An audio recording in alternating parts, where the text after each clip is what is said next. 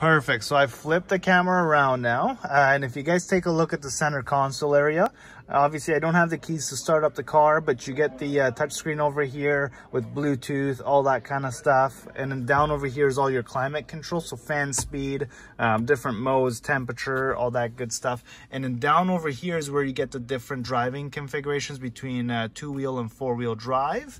Shifter, obviously, and then heated seats are right over here. This is one of my favorite options in the Toyotas, actually, the rear windshield, and I'm sure you're familiar with that. It actually drops down with that button. Okay, so I'm going to climb out here now and actually show you the rear seats. Let me go on the other side that I've set up. Actually, here, I'm going to open up the passenger side rear door. Now, as far as the rear seats go, they actually recline quite a bit, and I've already reclined this one just to show you how much of a recline it goes down to.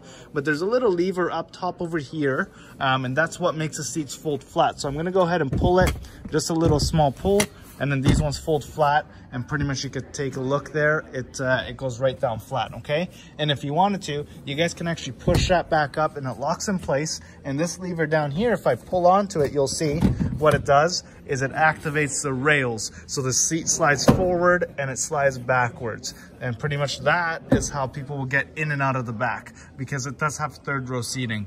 Now I'm gonna go ahead and pop the trunk open as well. Let's see here. So I'm gonna go ahead and open this up. Now for the third row seating, completely flat for the trunk.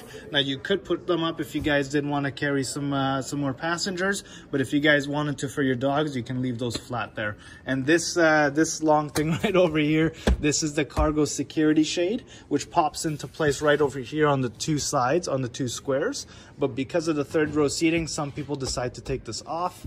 But a nice benefit is the previous owner left it with us so that you guys could use it. And then for the rear, nice little benefits. You get a little 12 volt, full 120, and that's for charging and all that kind of stuff. But I hope this gave you guys a great idea overall. Obviously got a backup camera. And here I'm actually gonna show you the roof as well.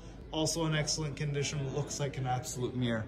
But I hope this video gave you guys a great idea. Let me know if you have any questions whatsoever, and we'll take it from there. Here, I'll do one more walk around with the front camera here. Okay.